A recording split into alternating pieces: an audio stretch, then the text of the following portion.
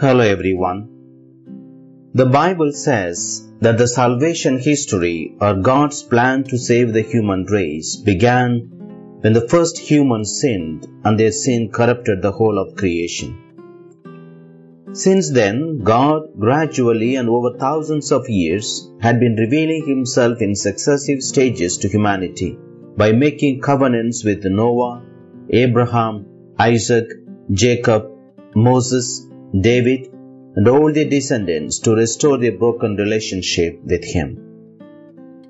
Although they had broken God's covenants and angered Him, God declared through the prophet Jeremiah that He would fulfill all His promises, especially the promise of sending a Redeemer who would be a descendant of Adam and Eve, and that He would be a permanent king who would sit on the throne of David forever.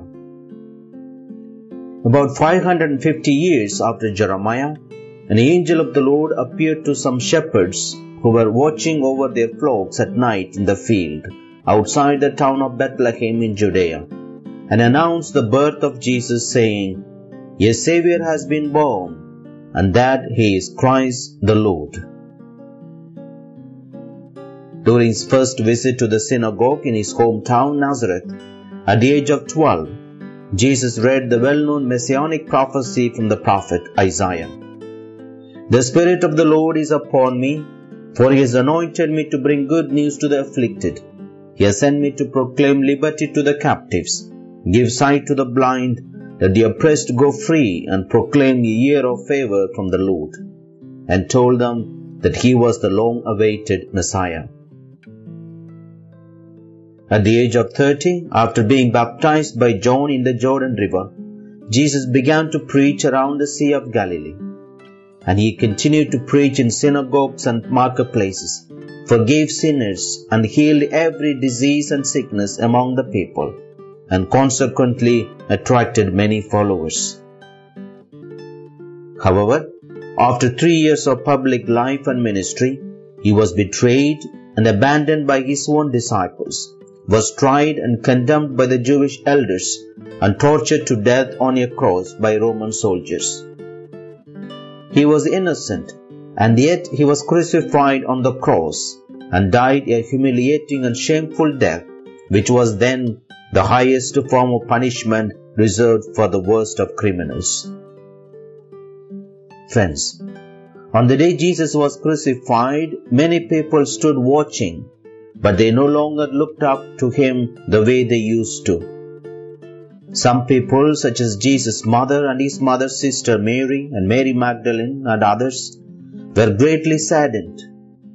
Some people assumed that Jesus was just as guilty as the criminals hanging on His right and on His left. From today's text, we learn that there were religious leaders and rulers who sneered at Jesus, saying, "He saved others. Let Him save Himself if He is the chosen one, the Christ of God." There were soldiers who mocked Jesus and said to Him, "If you are the King of the Jews, save yourself." They called Jesus the King of the Jews because Pilate had put the inscription above His head to let everybody know that Jesus was the King of the Jews, whether the Jews believed or accepted it or not. One criminal, hanging on the cross next to Jesus, reviled Him, saying, "Are you not the Christ? Save yourself and us." But the other criminal rebuked the first and said, "Have you no fear of God? For you are subject to the same condemnation. And indeed, we have been condemned justly, for the sentence we received corresponds to our crimes, but this man has done nothing wrong." Friends, the second criminal realized that while their punishment was justified for their crimes, the punishment for Jesus was unjust. Moreover, recognizing the mercy and love of Jesus for him and many other sinners, he humbled himself and said to Jesus to remember him when he would come into his kingdom.